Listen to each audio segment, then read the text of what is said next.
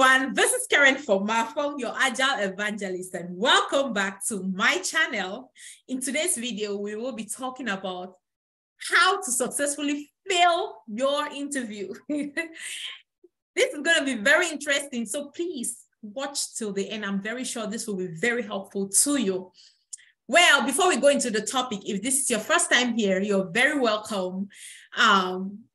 Turn on that subscription button and the notification bell so you will never miss out on any of our weekly content. And if you're a returning subscriber, if you're a returning viewer, you're welcome. Please continue to stay in touch and continue to support us by watching, sharing, and liking. Here we talk about Agile, we talk about project management, product development, we have different Agile ways of working. You know, we just share ideas to help us continuously learn and expand in this Agile space. And just so you know, this is the safest place where you can fail and learn and share your tips, and no one is judging you. So please feel free to leverage that comment section and drop your thoughts regarding this topic. Okay, now let's go into the topic of today.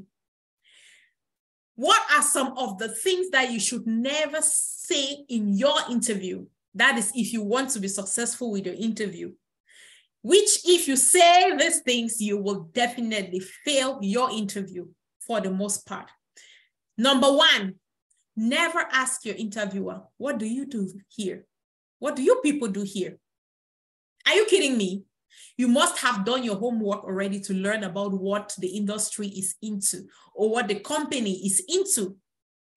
You coming across as what do you do here? You're already telling them that you're very unserious and you've not done any homework. And why should anyone bring someone like you in the organization? Don't do that. Yes, it's okay to ask this kind of question, but the way you put it really matters. You want to come across like you have done your homework, you've learned about this and this and this and this, and you're looking to know more. That's how you want to come across. Secondly, don't ever tell your interviewer that you don't have any experience in the role you're interviewing for. Are you serious? Who will want to hire someone that has no understanding? I mean, they are bringing you into the organization, especially as an Agile practitioner. They are paying you a lot of money. So who will want to be paying someone that kind of money to come and use the organization as their guinea pig? Nobody will want to do that. So never say you don't have any experience in the role you're interviewing for. You will fail the interview, okay? Yes, you want to be honest, but you are not the most sincere in the whole world. You must have gone for some, let's say if it's an Agile role, you must have gone for some Agile training before having a certification, which is why you need a mentor so that they can walk you through the experience on the day-to-day of a Scrum Master, for example, so that you have some experience. And let's say if you're interviewing for another role, let's say a nurse practitioner, you must have gone to school. You must have done some clinical before even graduating to become a nurse. So that is some of the experience you have.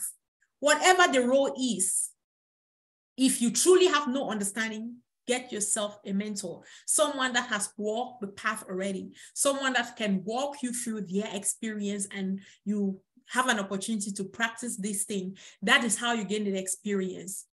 Unless, if these people are taking you for that role, which you already told them you don't have experience, unless they have no choice.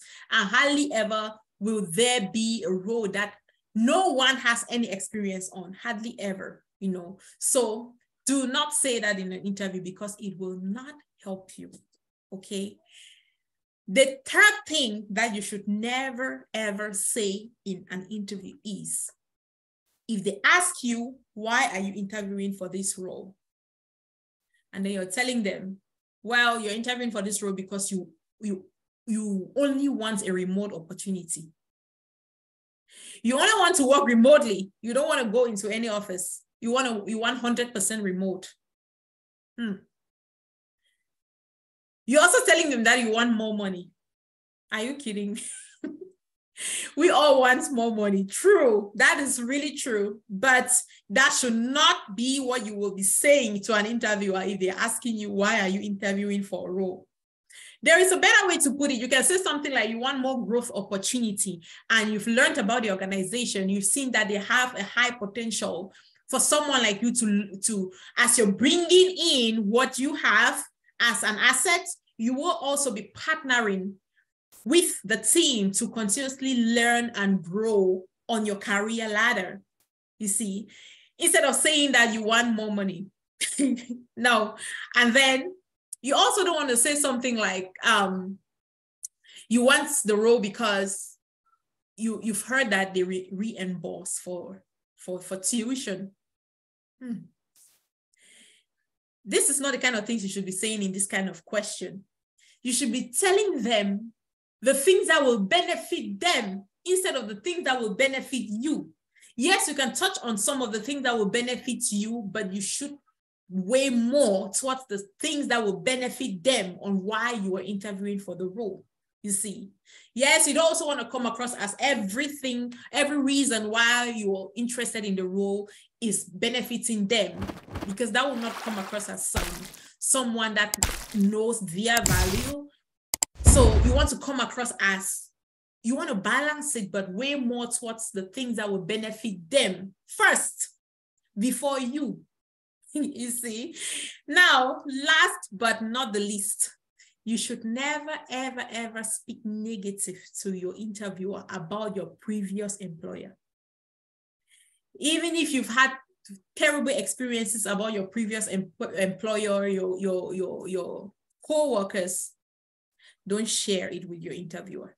Don't share it. Don't tell them that my boss was terrible, my boss was a micromanager, even if it's true. Keep that to yourself.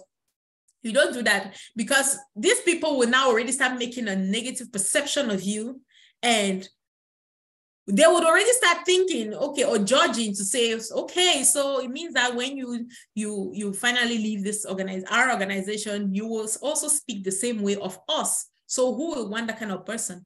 Nope, don't speak like that about your previous employer. If it's really negative experience, please keep it to yourself. Keep that to yourself. And again, regarding the remote role, the reason why you should never tell an interviewer that you're only looking for 100% remote role, especially even if that remote role, even if you're interviewing for a remote role, it's written there 100%. Don't give that as a reason why you're joining their company. Please get over it, especially for Scrum roles, Agile practitioner roles. Agile wasn't designed to be remote. Agile value in-person conversation, face-to-face conversation and collaboration. That is, for us Agilists, that is one of the biggest ways to establish a strong relationship with people. The Agile wasn't designed for 100% remote role. So because of COVID and because of the way the world is shifting now, most people are beginning to think that it's okay to say that openly or only want an agile role that is fully remote. It's not okay. Get over it. Get over it. Agile wasn't designed like that. So if you're that kind of person who wants to only remain behind their computer in their house, Agile is not for you.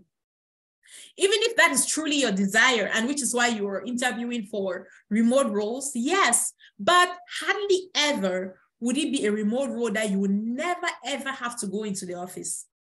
Hardly ever, unless the industry or the company hasn't established an in-person office yet. Before, you would only be doing that kind of work. And it's going to be temporal. There'll be times when you will need to come into the office and meet people. There'll be times when you have to have physical conference meetings. There'll be times when you need to have team building meetings face-to-face, So if they need, these people are looking for someone that they know that if they need someone to be there in person for whatever emergency, you will be able to make it. You will be able to do that sacrifice if it's a sacrifice for you and come into the office. Okay, so even if your desire is 100% remote role, please don't say that to an interviewer. You will fail the interview. So again, these are the 4 tips for today on the things that you should never say in your interview or how to really fail an interview. I hope this is helpful. Again, if you have other tips to share with us, please use that comment section and drop your thoughts so that we can continuously learn and grow together. One of my mentees actually said this to me. So when I'm encouraging them in class to share ideas, and then she said in the background, so that we can continuously learn and grow together. I thought that was really funny. Anyway, thank you so much and have an amazing rest of your day. Bye.